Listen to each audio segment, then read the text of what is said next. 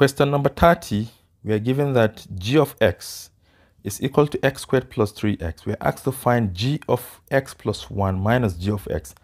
Already g of x is given. All we have to do is to substitute the value of x with x plus 1. So we have, wherever we have x, we replace it with x plus 1. That is g of x plus 1 is equal to x plus 1 all squared from here. Then plus 3 multiplied by x plus 1. If you expand this, you have x squared plus 2x plus 1. Then if you distribute here, you have 3x. Okay, I have to add plus 3x. Then 3 times 1 is 3.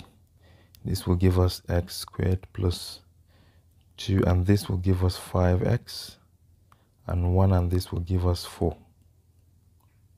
So this is g of x plus 1. And finally, g of x plus 1, then minus g of x. It means we should take the whole of this and subtract what is given here. So this is equal to x squared plus 5x plus 4.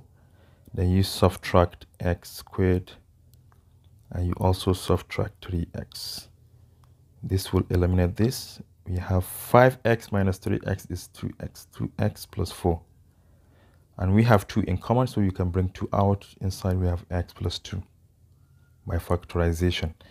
So our answer is 2 multiplied by x plus 2, which is option B.